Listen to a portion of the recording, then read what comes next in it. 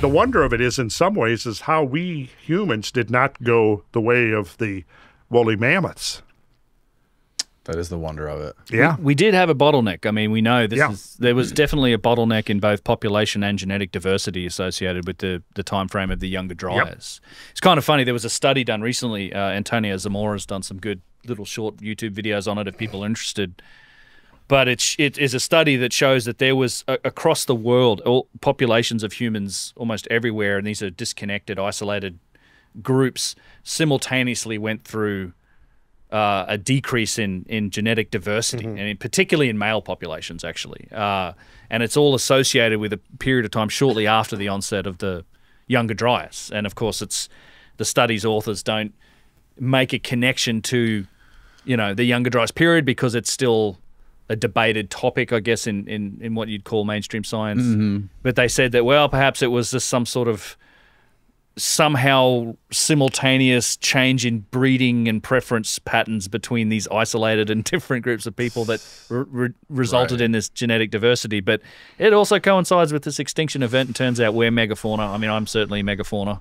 Or 90% of the world's population got wiped out. Well, it's hard to say what percentage. It wasn't that.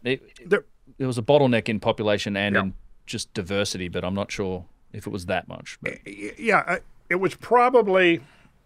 I mean, it could have been, I mean, we're just saying kind of at the beginning of piecing this together. I mean, clearly the human species was affected by these events. You don't have events that wipe out half the megafaunal species on Earth and not affect the other half of the megafaunal species that survived. It's not like half the species came through completely unscathed, but the severity and magnitude of those events completely exterminated half the other species, right?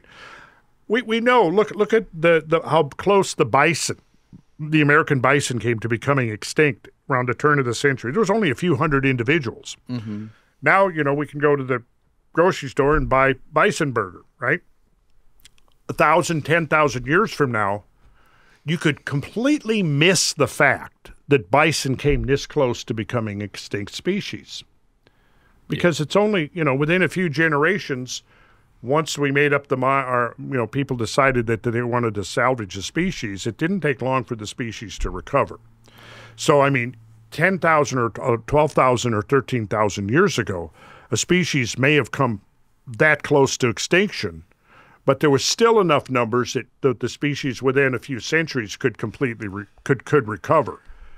See, and it brings us to the question of, how drastically were humans affected? And I think there's parts of the world as well. I mean, it's not, as you were saying, Younger Dryas, although it was probably the most dramatic thing to happen to the planet in maybe 5 million years.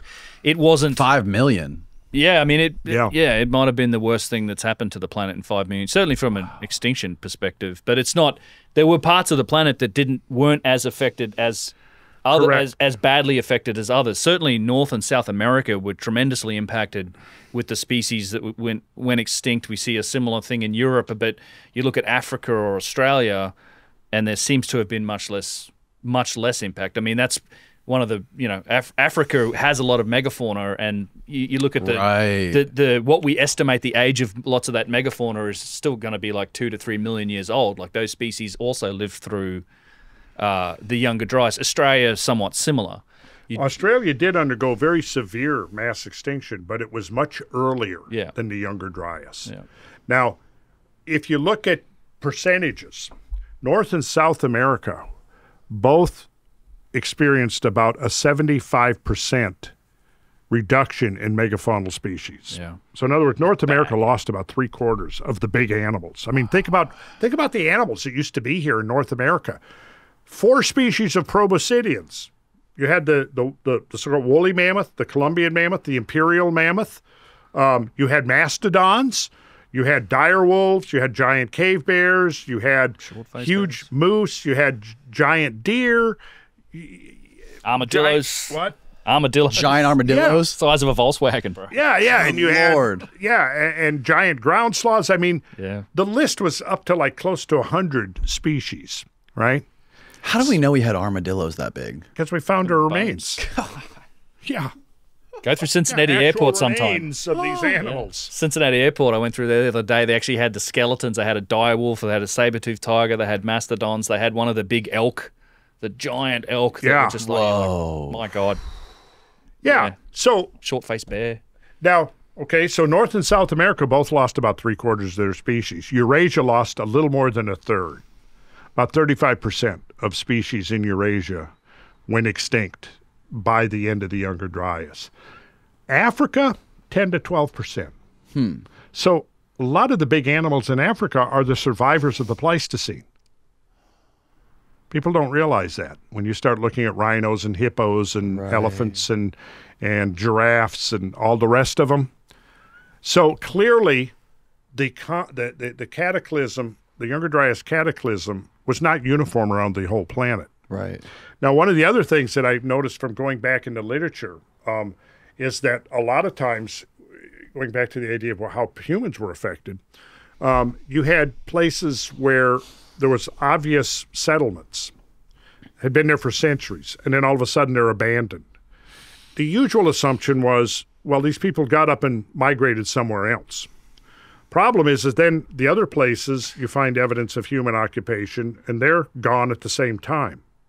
You find quarries all over non-glaciated North American settlement camps and things like that, where people were living, working. You find the refuse pits, the middens, all of the things that was evidence that there was a fairly long period of occupation, and then all of a sudden it ends. And that termination coincides in many cases with the beginning of the Younger Dryas. Yeah. And it's probably less a case that they got up and moved somewhere else, is that they didn't survive. Right. Like a quarry, where they're quarrying flint or stones for their spear points and things, are active for centuries, and then all of a sudden they're abandoned. Oh, well, they got up and moved somewhere else. Well, where'd they move to? But what's more likely is that, that particular social group died out, and that was the end of it. How much debate is there over what caused the Younger Dryas, whether it be comets or solar ejections or all of the above? Well, there's still debate. I'd say that.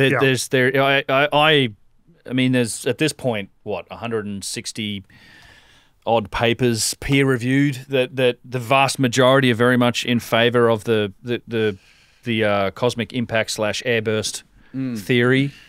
Airburst meaning like it explodes when it hits the atmosphere. Yeah, so it's initially I think people were thinking about thinking of it in terms of a single impact, but it very much seems like it was a series and potentially different periods of cosmic impacts and airbursts. Airbursts are also traumatic. I mean, there's actually been a few really good studies on sites that show cosmic impact. It's not related to the Younger Dryas, but Dr. Stephen Collins at Tel El Hammam basically discovered the source of the biblical Sodom and Gomorrah story. He did a digging on a site, and they've shown that site was actually subjected to a cosmic airburst, and it literally matches all the stories that's in the Bible, which you would probably attribute that to the wrath of God if you had happened to witness that from, a hill right, a few kilometers away. But yeah, I mean, airbursts are bad as well.